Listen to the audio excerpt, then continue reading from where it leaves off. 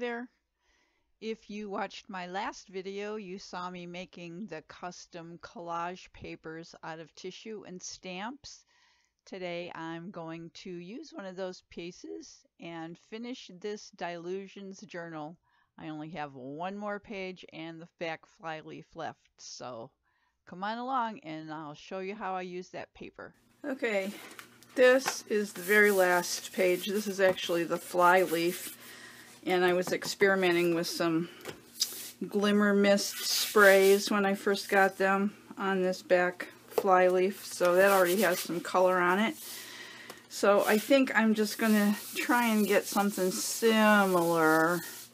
I'm not going to pull out a stencil or anything. I'm just going to get some similar color over here. I'll probably look for those same glimmer mists. And then I'm going to, only because this one is very close to the size of both of these pages, I'm going to use this one as my background. So let me see, what do I have? I need pink and blue and... Okay, I'll be back. I think I found the three colors that I used originally. I have my antique Dory Bible under here just to prop this book up because it's so lopsided because of how full it is. I really don't want sprays on it. So, can we see? Yes. So I think these are the colors that I had over here. And so I'm just going to randomly get some of those same colors down because they will show through.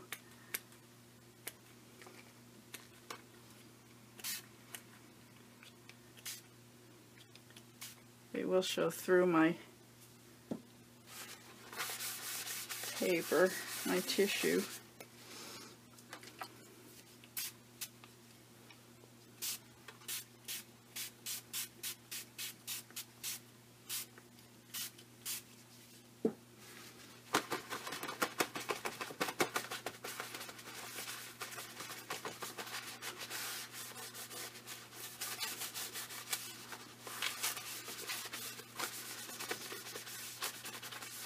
But I honestly don't think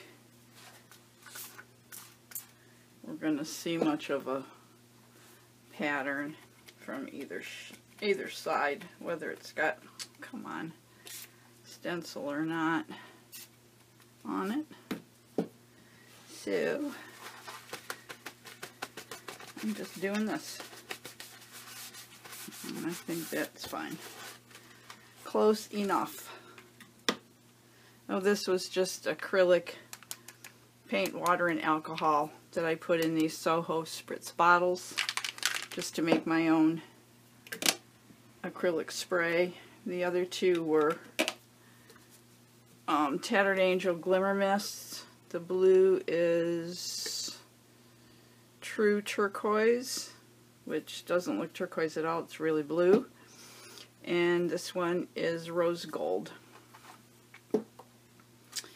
Okay, so I'm going to dry this and then we'll get the paper down. And I know you're probably thinking, is she lost her mind? This is steampunk and you got glimmer mist and pink and blue, and we'll fix that.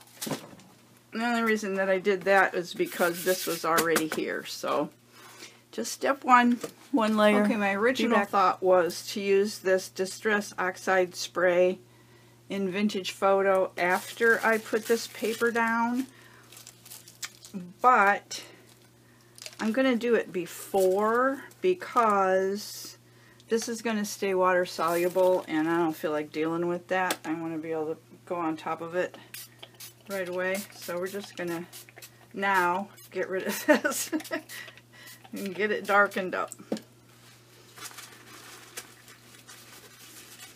Because steampunk.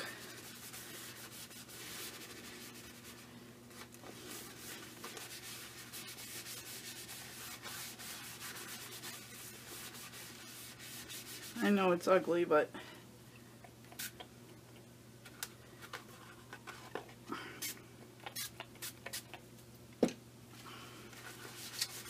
it's going under the paper, so all good.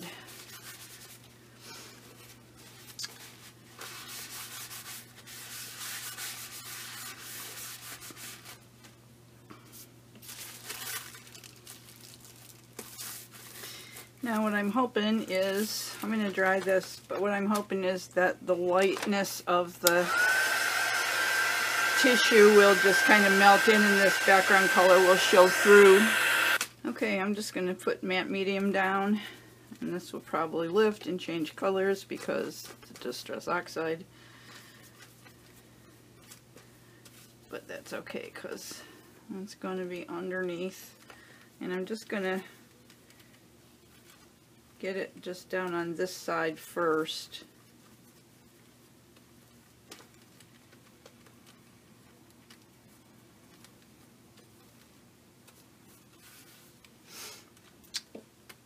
And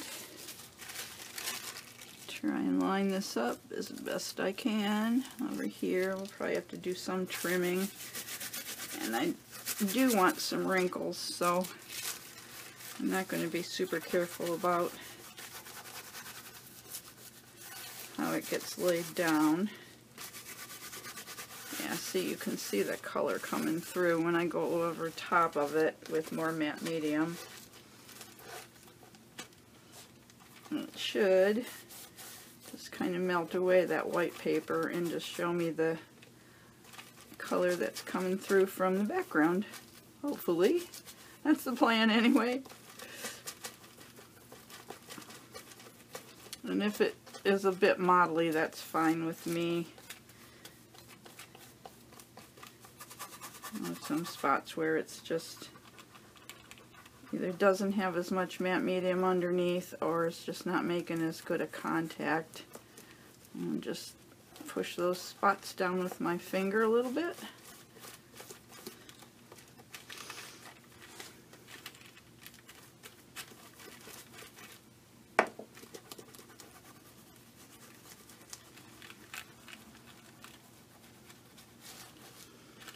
No matter what I do, you guys, you know, I always just end up with my fingers in it. Right? It just happens.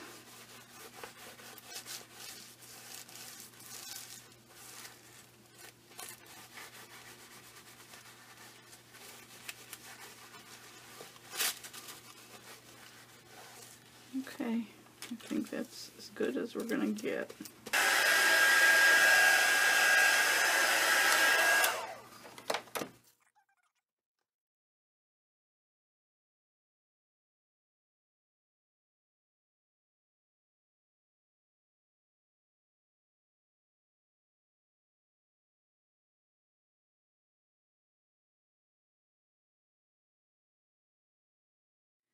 Let's see, if I already had this tissue paper done and in my stash, it would just make this background so fast and easy to do. It'd just be a matter of grabbing it and putting it over top of whatever color I laid down on the page.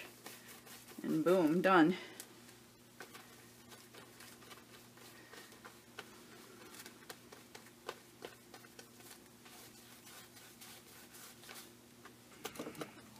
And I'll trim that when I'm done drying it off. Okay, I chose some papers that I want to put down here, so my next layer will be my collage layer, and I'm just going to go ahead and get these all glued down and dried, and then I will be back. Okay, my papers are all down, dry.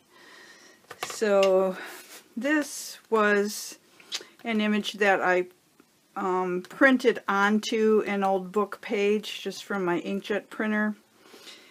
This one is from a really old, I think it's German book. This was a piece of old newspaper, some Tim Holtz images, and ephemera. This was a little piece that I just put together on a piece of cardstock with a lot of little pieces of bits and bobs that were laying on my desk and then sewed around the edges. But I just want to bring these colors together a little bit more, so I'm going to use archival ink in sepia because it's permanent once it's dry. So we won't have to worry about, he's a little too gray, so we're going to get him more in line with the colors too. It's kind of sticking. I used glue and it's okay, I don't care, but that's why it's getting kind of modelly and stuck. Glue as opposed to matte medium, I mean.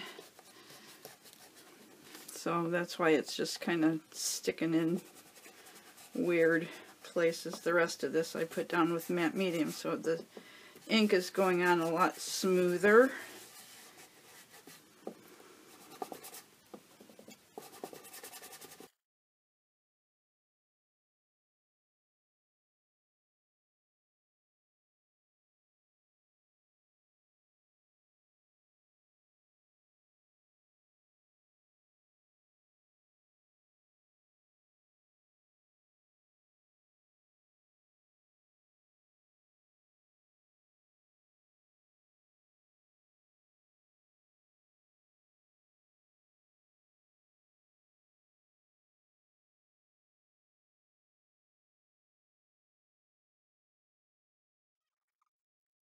Okay, everybody is colorized and glued, and I thought about using the Stabilo, but I think I'm going to skip it. I'm just going to fly speck some black on the page just to add to the aginess.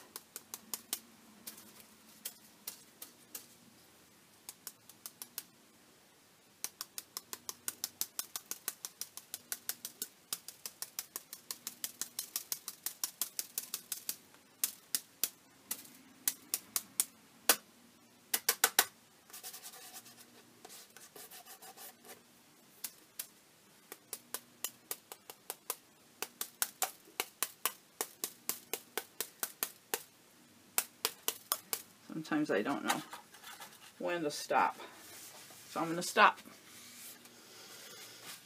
I'm going to dry it and I'm going to call it done.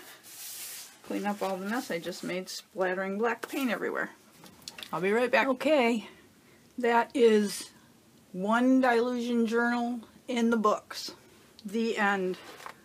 The very end. This was a fun one to do. Took me, let's see, when did I start it? Probably didn't write it down. August of 18. So, and I didn't work in this one exclusively. Let me flip through really fast. I know you guys have seen a lot of these already. I'm just going to go real quick since we filled it up.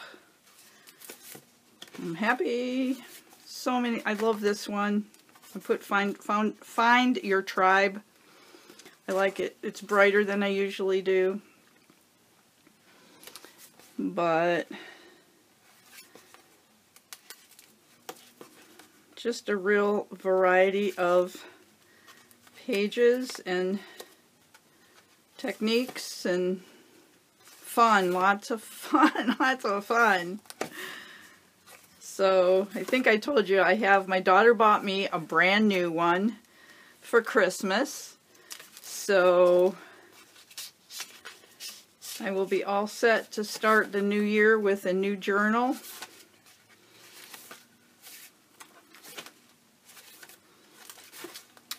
I like this page too. It says all the rules have changed.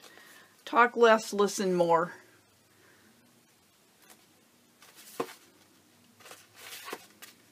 I like this one too. And this one. Some I really, really like. Other ones, I love this one. Other ones, yeah, they're okay. A lot of experimentation. Like here, I experimented with background and hot glue. I like this one too. This was the background I did with the cold wax and alcohol ink, and I love the way that the color of it came out.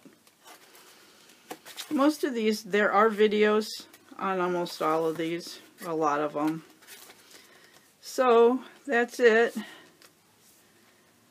I hope you enjoyed watching my very last spread in this journal.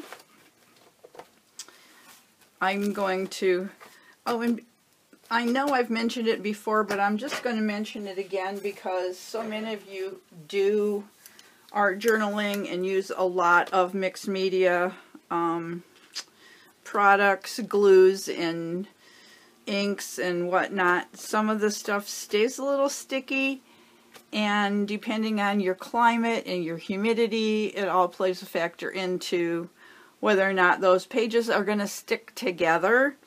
So I will leave this to dry overnight, but then I use Daddy Van's unscented beeswax. It's furniture polish, but it's just unscented beeswax. It's very soft. It is non-toxic, chemical-free beeswax, carnauba wax, and olive oil. So it's totally safe to use on your journal pages. A very little bit goes a long way. Actually, I can do it on this page, and I'll just show you because that page is dry and has not been waxed. But it really, really does prevent, I just like that much. And you can see it brings the color up too a bit, which I don't mind. It deepens the color, especially if you're using matte medium, which has a tendency to dull your colors a little bit. It doesn't make your pages like super shiny or glossy, but it does help just kind of deepen the colors and bring them up a bit.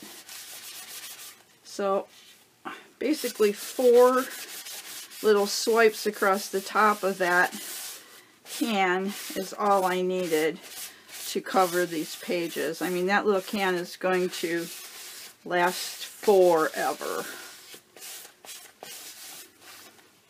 And then you're just going to wait, I don't know, maybe 5 minutes at the most. Doesn't take very long. You just want it to sit and penetrate for just a little bit, and then take another paper towel or microfiber cloth, something soft, and just lightly buff it up, and those pages are not going to stick together. And if you remember, or if you saw my video the other day where I was showing you faces, I didn't think I needed it on these pages, and you see what happened. They stuck together and it pulled the paint up. Matter of fact, I'm going to put some on here. As long as it's open, I'll put some on here, and then that won't happen again. You'll see the difference, especially on this page. It's quite flat looking as far as the colors go. I think you'll be able to tell how it just enhances the color just a bit. But I thought about trying to fix it, but I think it would just make it worse. And it's a journal. It's not like it's hanging on my wall or anything. So, you know, it is what it is. It happens.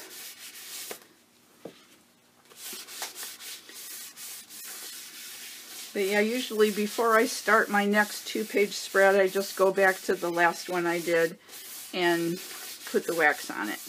And I just leave my book open to the 2-page spread that needs to be waxed, so that I remember. It dries really good.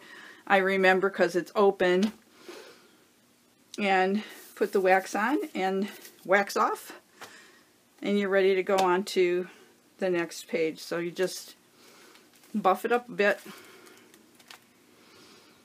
So that's my tip for today. I get the Daddy Vans on Amazon. It's not very expensive.